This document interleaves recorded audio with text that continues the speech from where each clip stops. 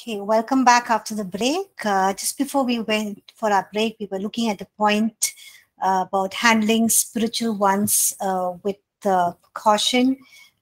We are in chapter 3 where we are talking about people. Okay, so we will find these kind of spiritual, super spiritual people in our team who don't want to listen to the leader, who want to do whatever they sense they want to do, but they will say that God spoke to us, or this is what God is leading me to do. But for such people, we need to avoid entrusting them with responsibility. They cannot be trusted because they're not aligning themselves with the vision, the direction, with what we are leading or guiding with God's guidance. But if a person is really spiritual, they will not impress people with by saying that God spoke to me and so on, but we will just see through their life of humility and submission. Okay, their life and the fruit, what their lives manifest, will always be in accordance with the Spirit and the Spirit's leading. Okay, the next one is when as a leader or in your ministry, ensure that you are basically raising up other leaders to continue the work, because we are not going to be there forever, for eternity in that role and position. We will move out. God can move us to a different place. God can also lead us to a different ministry, or we can move on to glory. But if you're not going to raise up leaders who will continue the work, then whatever we have labored in the Lord can can come to a full stop, or will be sad that no one is there to take on with it and run with it. And we see Paul the apostle, he, along with doing his own business and also writing epistles,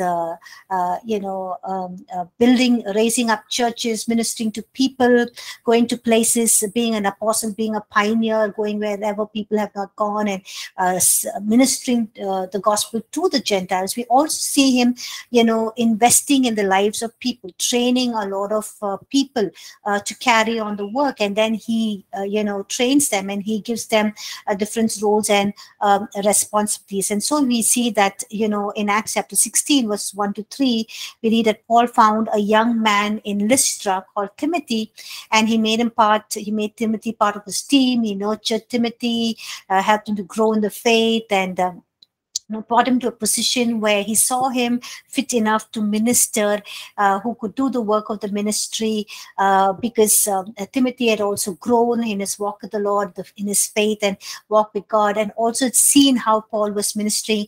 And then, Paul leaves him at Ephesus, one of the major port cities, one of the major places where there's so many churches, there, as a young man, a great responsibility to oversee the churches at Ephesus. And Paul wanted somebody who was able, somebody trustworthy, somebody who could help in, correcting all of the issues that were there. And he leaves Timothy. We also see that he raises up Titus, how he builds up Aquila and Priscilla, and then they go over to the church at Rome and continue ministering there.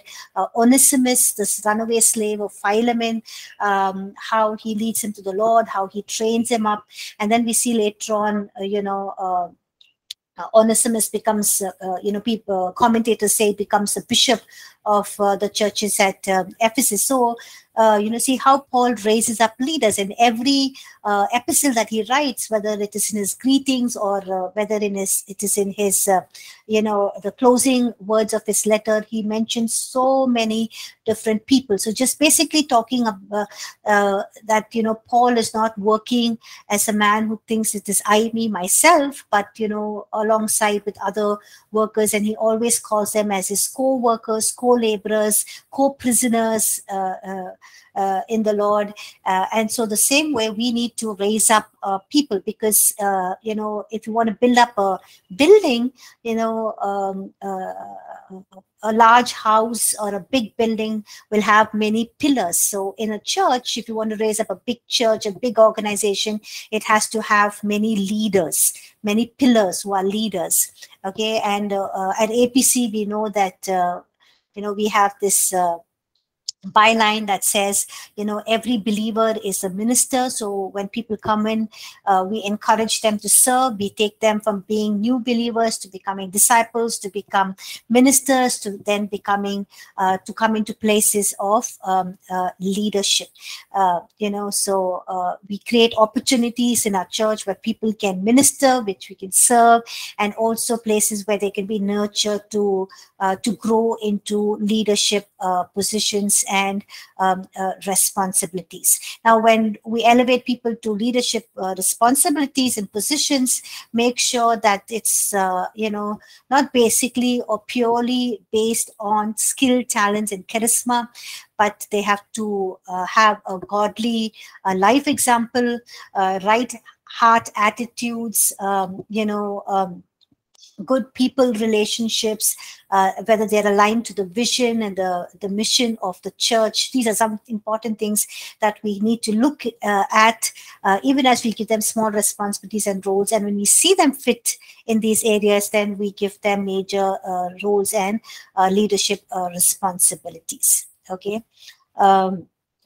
And times when people want to step out, they want to leave, release them, and God will bring in people to fill in that post. And also, as a leader, create opportunities for more people to minister, to serve, to volunteer in various areas where they can build up, and they can also sense their calling.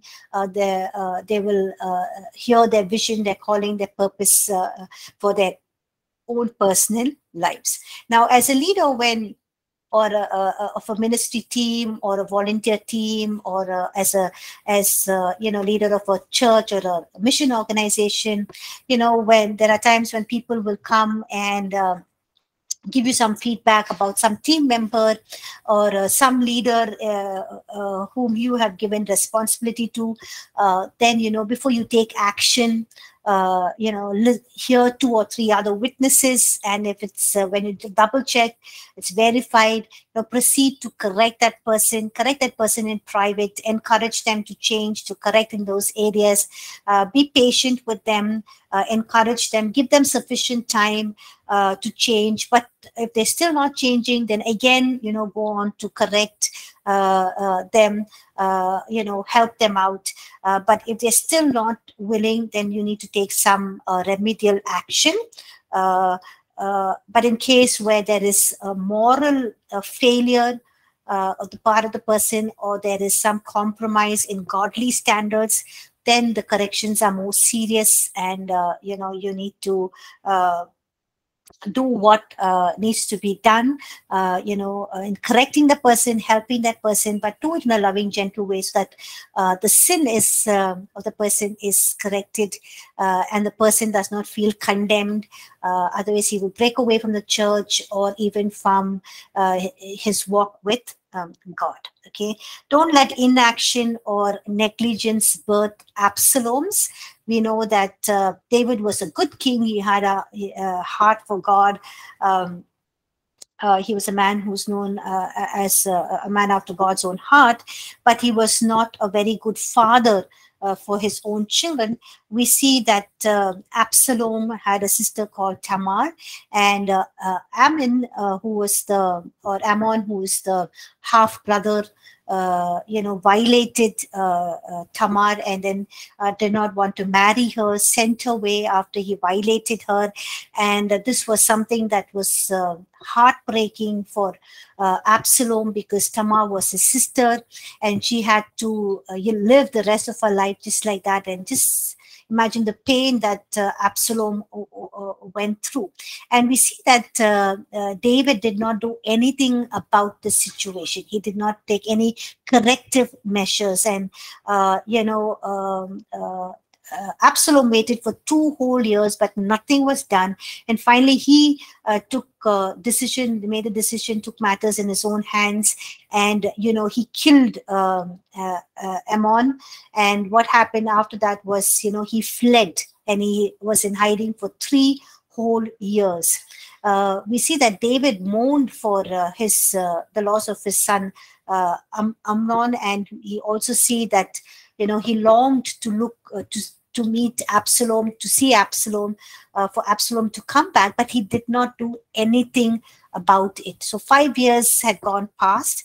David did not do anything about it, and then it was Joab, who was the commander in David's army, who speaks to David and tells him, to bring back Absalom. So David says, okay, then Absalom comes to Jerusalem, but it's 2 years after he comes back that David still does not meet his son Absalom, and Absalom is wanting to meet his father, but David does not meet him.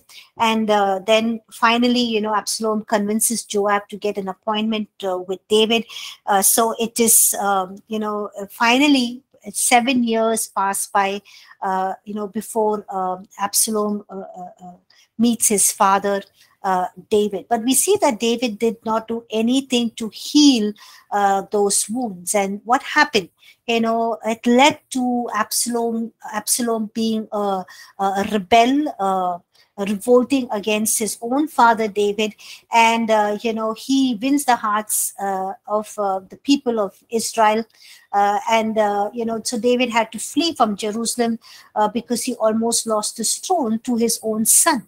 But if David would have taken the steps to correct things, Absalom would not have come to this state, to this condition, where he had to wait 7 years, and finally it led to him being a rebel. Okay, so following this principle in our own lives, if we find people in our own team having problems, issues, don't ignore it. Have a heart-to-heart talk with them. Try to listen to them. Try to find out what is troubling them, bothering them. Then help them to see things in give them clarity. Help them to understand things, resolve the issues. But if they are still not willing to resolve, they're still not willing to learn, still not willing to give up their own, strong things, then we basically lovingly release them to move out of the ministry team, do something else where they are more comfortable. Otherwise, we will birth Absaloms who will become a rebel, and it will bring about division, discord, and finally breaking up of the entire ministry or even the church. Okay, don't be partakers in other people's sin. There are people who will try to tell you to do things which is not God honoring, God pleasing, but we need to make a decision. Pastor gives us an example here. One Sunday after church service, there's a young man who said he got, he had applied in one of the Bible colleges in America to study, and he wanted a letter of recommendation, and he's telling pastor to write in that letter that he was a church staff and he was serving in the areas, some of the areas he mentioned to pastor, said, please write these areas, where I served, and I was a church staff. And this man had not served in those areas. He was not even a church staff. And pastor just simply told him, sorry, no, he can't do that. And that person, left. And was not seen in any of the church services after that. The times when people will ask us as a church to write letters because, they want admissions in different places, like recommendation for jobs, things like that. Or maybe, people come to you for recommendations or statements, referral checks for employment or for marriage proposals. In such cases, pastor says, usually just practice, stating the actual facts. What is the truth? Just mention that, don't state anything that is just going to, negate those facts, which can be a lie. say what is the fact, say what is the truth, and there's nothing else you can do about it. The next thing is saying no is not a sin. There are times when people will call you to preach different places. People will invite you for different occasions, birthday parties, and other invitations for wedding anniversaries and things like that. Sometimes it's not a sin to say no, just keeping in mind what God has called you to do, what God is wanting you to do. Also keeping in mind your health, your family. There's only so much you can do. So there are times when we can just politely just say no. Don't feel guilty about it, because as a leader, you can't please everybody. You can't be there at all times, at all places. There are things that you need to do, which God has called you to do, and also keep mind and be mindful of the fact that you're accountable to God for your own life, your own family, your own health, and so it's okay to say no at times. The last thing is, don't stoop down to the level of your accusers. Two references here, Romans chapter 12, where Paul is saying, do not repay anyone evil for evil. And he says, have regard for good things in the sight of all men. And it says, if it is possible, as much as it depends on you, live peaceably with all men. Okay, live peaceably with all men. It says, do not be overcome by evil, but overcome evil with good. Okay, and then Titus chapter 3 verse 10 says, Paul writing to Titus says, warn a quarrelsome person once or twice, but then be done with him. So, there are times when, people treat you unjustly, things that are unfair. You want to retaliate, you want to speak up, you want to fight back. And there's an example that pastor gives here. There's one of a senior man who was in the ministry for 17 years. And part of that ministry, he was doing accounting and finance department. And suddenly, after 17 years of ministering that place, one fine day, they just suddenly asked him to leave his job. They did not give him any valid reason. It was very painful. He was very tempted to retaliate, to question, because he felt what was done to him was injustice. But then, like David, looked to God for strength. This man also looked to God for strength. And God told him, don't stoop down to the level of your accusers or to your brethren. Don't become like them. Don't operate in the same level they are operating. They are operating out of. And God told him to live above that. Okay. Yes, the wrong that was done was big, but God is telling him, be bigger than that. Live above what they are doing. So what this man Jim told pastor is, whatever you face with people, never go down to their level of doing wrong. Always live up there where God wants you to live. Okay, so when we are serving, whether we're in leadership positions or we're not in leadership positions, we face a lot of accusations, criticisms. There'll be gossip, rumors that will be spoken about us. We cannot control everything that people say.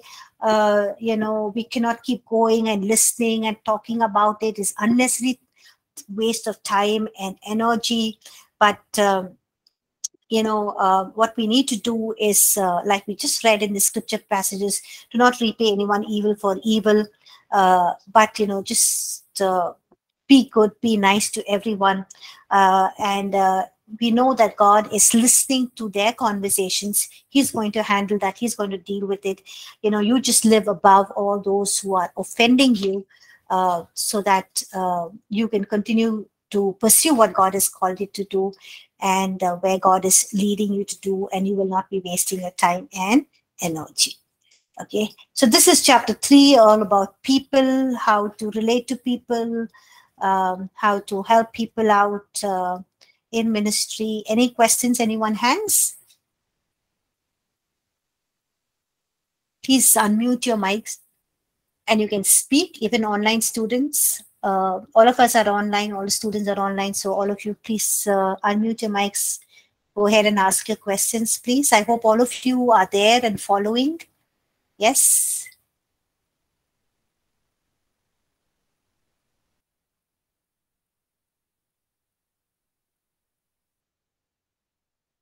Are all of you there? Yes, no?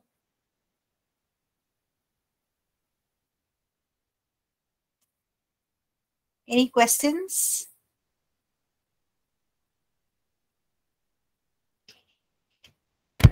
No. Okay. Okay, thank you. We'll move on to chapter 4, conduct. Okay. So in this chapter, we are going to basically be addressing some key issues regarding our conduct, our lives, our lifestyle. Okay. Paul says, imitate me as I imitate Christ. That's a very strong phrase to say. He's saying, imitate me. That means he's lived such an exemplary life, set his life in such perfect order. The way that he's lived, his life has been so transparent that people can point out to anything, and nobody is able to accuse him, find fault with him. And he's saying, imitate me just as I imitate Christ. And the same way we need to set an example. We need to set a godly standard, even as each one of us are called as a royal priesthood, a holy nation. We are to set an example in the way that we live. And we see that Paul himself challenged people to follow his own example. And he tells young Timothy in 1 Timothy chapter 4, verse 12, he says, don't let anyone look down on you because you are young, or don't let anyone despise you because you're young. Even young people, we have many young people here in our class, but, set an example to believers in conduct, in life, in conduct, in love, in spirit, in faith, and in truth. So he's saying, set an example in speech, the way we talk, not just the way we talk. What are the things that we are even talking about? Are we always discussing about people, gossiping about people, or are we talking always negative things? The next thing, set an example in your conduct, how you live, basically how you manage your time, your energy, your finances, the money that God has entrusted to you, the relationships that God has given to you. In love, says how we love people, how we care for them. In the spirit, in matters regarding to the heart, why we are doing what we are doing, what are our motives, our attitudes behind what we are doing. In faith, with in total trust and dependence on our Lord, doing what He's asked us to do, following His word. And in purity, which means living our life in utter holiness and godliness in every aspect of our life, in every area of our life, in every day-to-day things that we are involved in and we are engaged in. So even in little things, where we usually don't consider it or goes unnoticed, those are little things where we can open the door to the evil one. So even the little things, we need to practice holiness and godliness. Okay. So here Paul is writing in Philippians chapter 3, he says, brethren, join in following my example and note those who so walk as you have us for a pattern. So he's saying, just follow my example.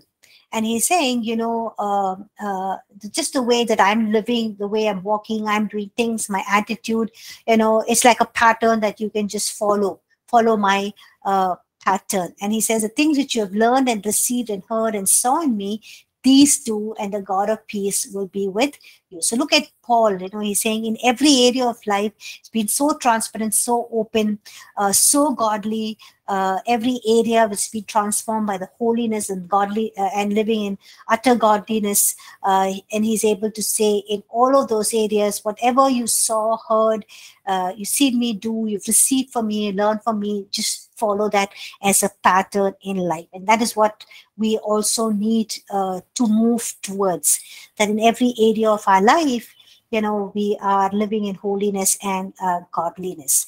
Our life example speaks the loudest. We've already spoken about it. We can be great preachers, teachers, great worship leaders. We can sing well. We can play good musical instruments. We can be very skilled at that. We can be great prayer warriors. But it's our attitudes.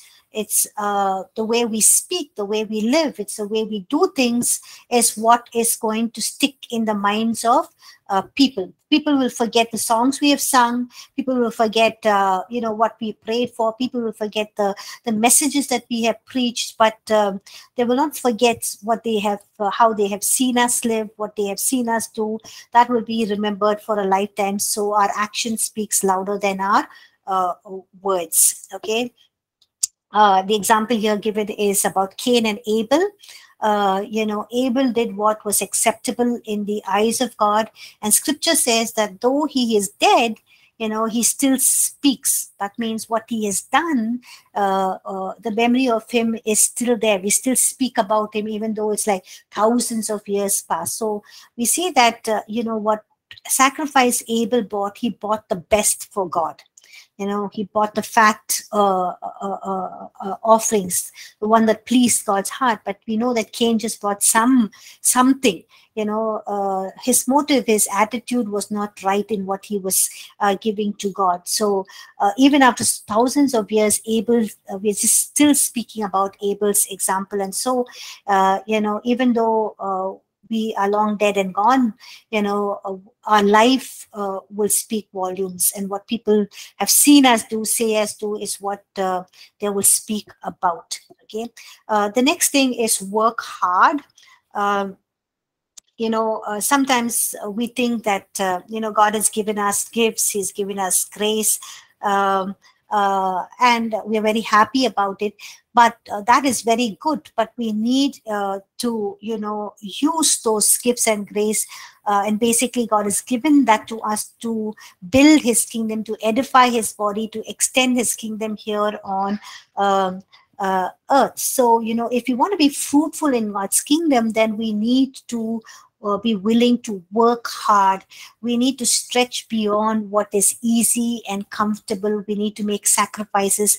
We need to go the extra mile. Okay, look at Paul the apostle himself. He was such a learned man.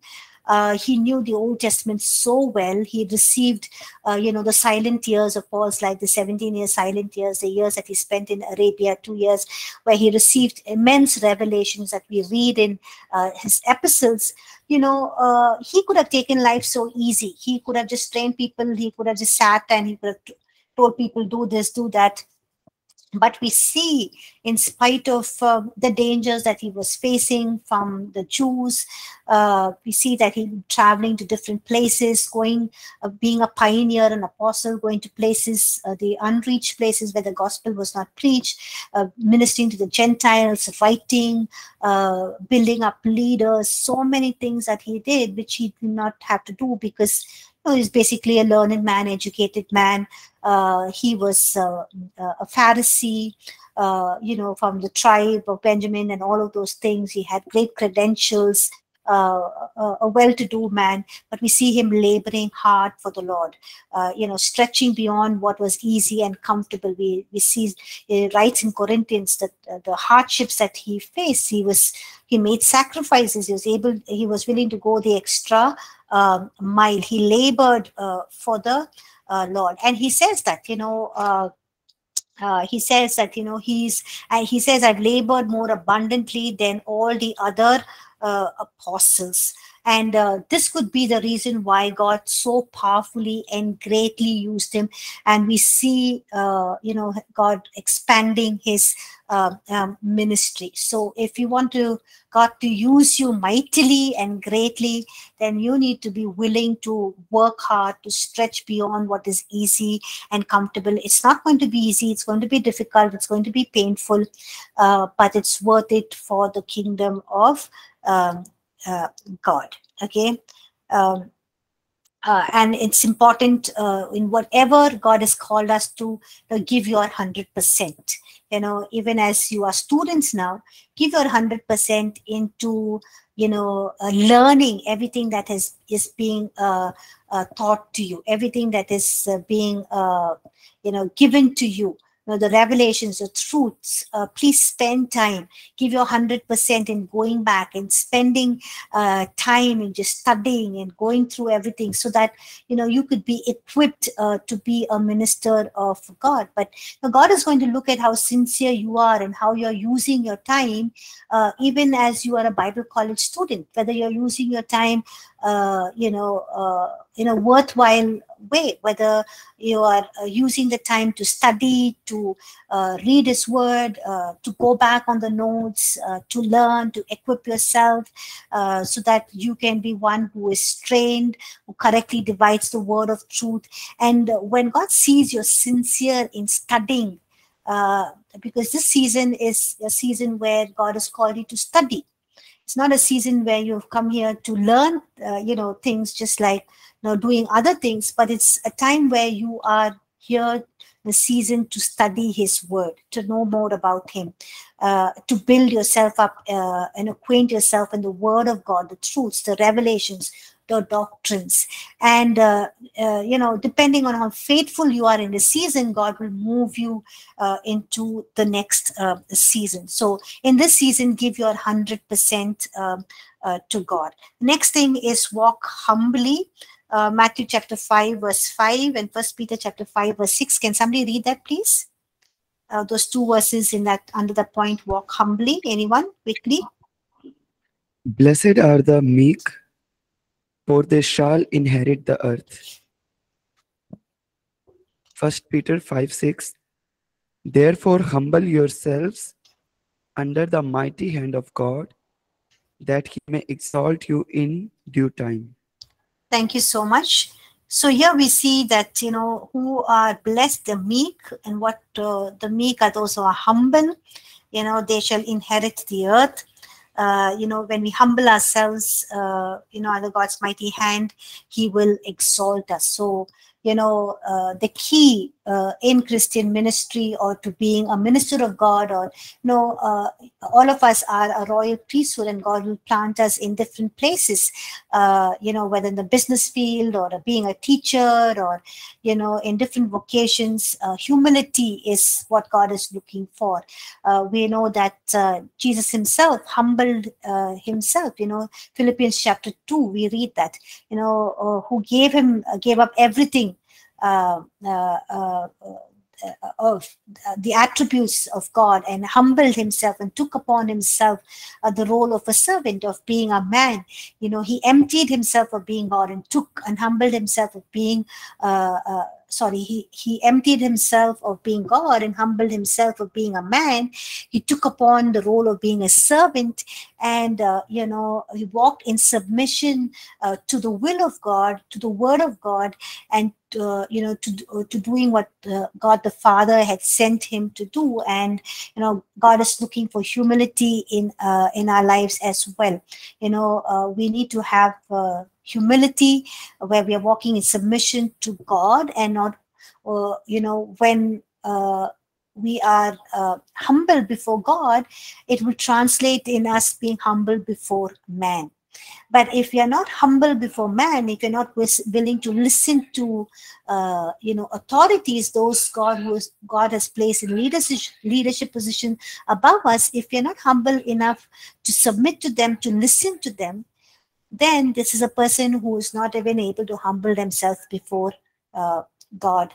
Because if we are able to humble ourselves before God, we will humble ourselves before man. Because John says, if 1 John says, if we cannot love our brothers who we see, how can we love God who we cannot see?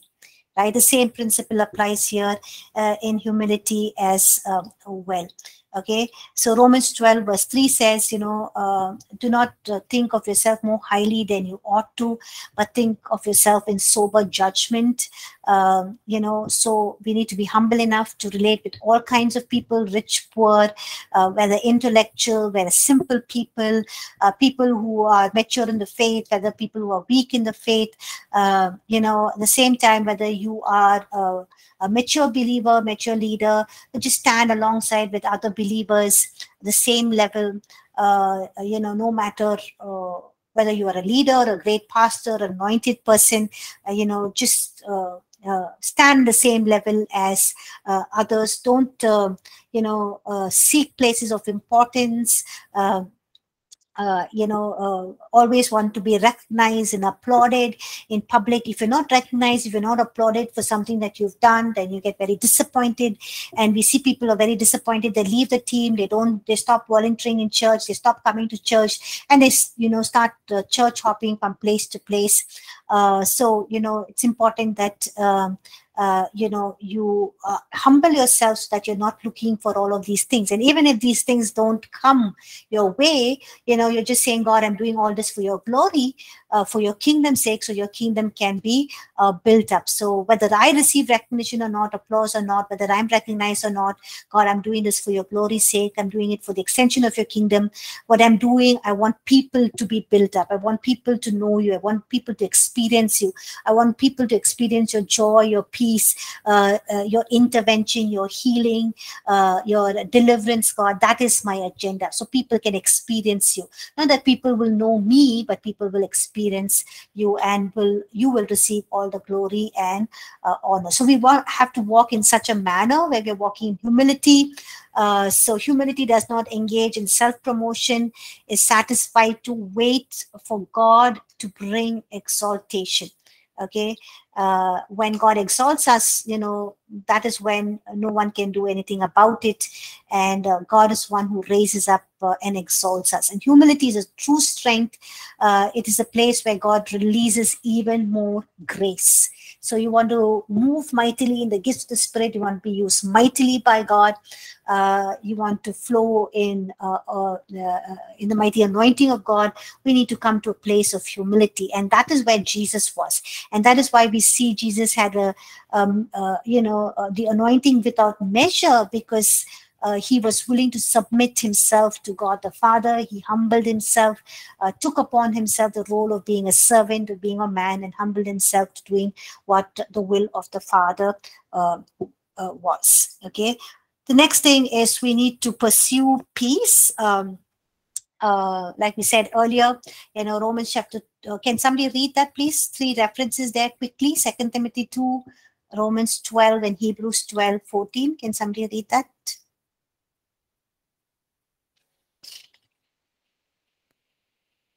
Second Timothy 2, verse 23 and 24.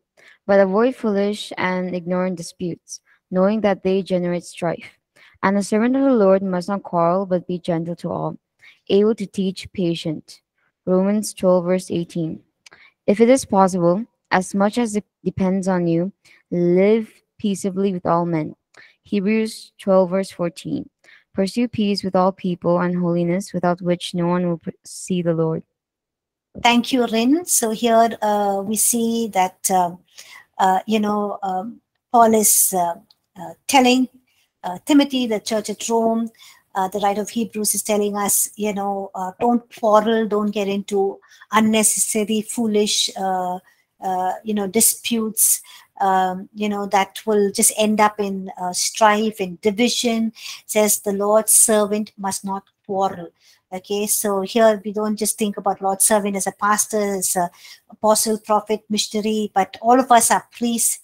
Yes, this is also talking about pastors and those in leadership responsibilities, but all of us together as who are called, the priests of God, that is our calling. We must not quarrel. We must be gentle with everyone. We must be patient, able to teach. And Paul is, very beautifully writing to the church at Rome, because he knows the situation of the Christians at Rome. They're going through so much of persecution, the way they're being treated, he's saying, as far as possible, as much as it depends on you, he says, live peaceably with all men. It's difficult to live peaceably with all men, but as far as possible, as much as it depends on you, live peaceably. And he says, pursue peace with all people and holiness, without which no one will see the Lord. Okay, so don't avoid getting into arguments, contentions, strife. Keep yourself strife free. Strife basically opens the door for all kinds of evil. Okay, and also waste your time and energy. And if you are somebody who is always quarreling, fighting with others, it is you're behaving out of your carnal nature, and you are not as ministers of God, because it says here in 1 Corinthians chapter 3 verse 3, Paul is writing to the church at Corinth, he's saying, you are still carnal. For where there is envy, strife, and divisions among you, are you not carnal and behaving like mere men? So those people who are engaging in fighting, in quarreling, in backbiting and gossiping, they're actually not doing it the Spirit of God. They're doing it out of their own carnal nature. And we see that this kind of nature eventually brings about division and a breakdown. So when someone accuses you, criticizes you, provokes you, harms or tries to hurt you, ask yourself, is it worth the time to just talk back, argue, try to defend yourself? Because sometimes it's not worth it. Sometimes we do not clarify the misunderstanding. But if it's your mistake, just apologize. Try to bring about peace. And if the person is not trying to, pursue peace, then there's nothing that you can do. You've responded in the right way. Do what it takes to promote peace. And if they're not willing, just let go. Okay, because they are accountable to God for their own actions. An example given here is about Nehemiah. Nehemiah, who went to build the wall of Jerusalem. It was not easy. Sanballat, Tobiah, Gresham, and the Arabs were trying to stop the work. They mocked him. They made fun of them, and came to an extent where, one hand, people were holding to their bow and arrow. The other hand, they were holding on to their instruments in which they were building the wall. And we see that, continuously Sanballat and the other men sent word to Nehemiah. We read this in Nehemiah chapter 6 verses 1 to 4. They sent messengers saying that, why don't you leave your work and come down here? We want to discuss things with you. Come, let us meet together in the villages on the plain of Ono. But Nehemiah knew that, they were trying to harm him. So he said, how can I leave all the work that I'm doing and come down? Because if I leave the work, the work will stop. So he did not go. And 4 times, these messages came, but he answered the same thing all the 4 times, because he knew that, going there was a waste of time. He was also going to lose his job. And these people were not for peace. They were just there to stop the work. So what he did was he continued to focus on what God has called him to do, to building the walls, and he continued doing that, and he completed the work. And so the same thing we need to do: focus on what God has called us to do. Settle matters quickly as far as possible, do things peacefully, and keep going on with the work that God has entrusted with to you. Okay, Matthew chapter 5 verse 9 said, "Blessed are the peacemakers, for they shall be called the sons of God." The next thing is, the conduct that we need to imbibe in our lives is be teachable. If 1 Corinthians 8 verse 2 says, "If anyone thinks that he knows anything, he knows nothing, yet as he ought to know." So, all of us have to keep learning. So let's be teachable, open to correction, open to feedback, suggestions, take what is right. Don't think that we are the only people who are called by God to be pastors and leaders and ministry leaders and all of that. So we are in a position where we know everything. We don't need correction. We don't need improvement. We all do need that. And it's good to hear people's feedback so that we can improve, that we can learn, and we can get better in what we are doing. Okay, we need to understand that God can even use children to speak to us a word in a season in our lives. So regardless of who we are, what we have done, what we've accomplished for the Lord, we need to be teachable.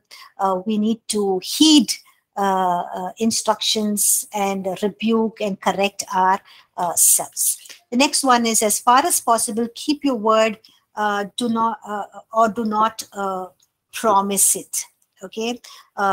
Psalm chapter 15 verse 4 says, keep your word even when it costs you. Okay. There are times when we make promises to people, and people are expecting us to follow up, to do things what we promised them we will do. But if we don't keep up our promise, people will lose their trust on us. They'll feel hurt. They'll feel let down. They'll feel disappointed. They can even leave the church and go away. So, as far as possible, keep your promise. If you can't keep it, don't make a promise.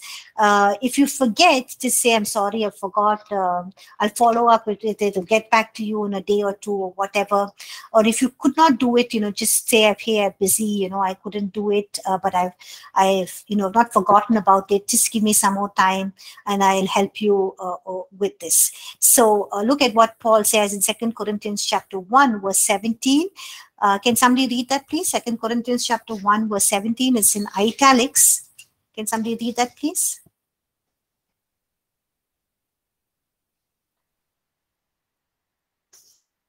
Second Corinthians chapter 1 verse 17.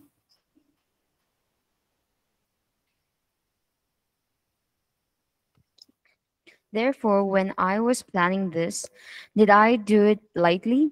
Or the things I plan, do I plan according to the flesh, that with me there should be yes, yes, and no, no? Thank you. So, Paul is saying that when he says yes, when he says no, it's not according to his flesh, but it's just, the leading of the Holy Spirit. When we make promises to people, learn to keep those promises. But sometimes we're not perfect. We don't keep it. Just apologize and learn from it. Look at what Jesus taught us in Matthew chapter 5 verse 37 says, let your yes be yes and your no be no. For whatever is more than these is from the evil one. The next 2 points, is respect other people's time, be punctual. Always, if you're saying Bible study starts at 6:30, start at 6:30. Any meeting you're having, start at 6:30. Honor the person. 1 or 2 people who have come, honor their time. They've made the effort to come on time there, honor them. But if you are not keeping time, first of all, you're lying to people. Secondly, you're doing injustice to people who have made the effort to come on time. Thirdly, we're inculcating the wrong habit by starting late. It just gives people room next time. Say, okay, it's okay, they'll wait for us 5-10 minutes, they'll start late, so it doesn't matter. But if you start on time, you're teaching people the importance of time. When people can go to time for a movie or for to the airport or to the railway station, to catch their bus or train or flight, when it comes to God, we need to have that same sense of punctuality and the same sense of honoring God with even our time. Okay, there are some times when we start late because it's raining or the weather is bad or whatever. Or there is something with the systems that are not working. We can just start at those times a little late, 1 or 2 minutes late or 5 minutes late. People understand. But as far as possible, honor people's time when they give you an appointment. Start on time, be there on time, be ahead of time, because you're just honoring God even with your time when you do that. Okay, we will do the next 3 points in the next class. Anyone has any questions before we close? Anyone has any questions?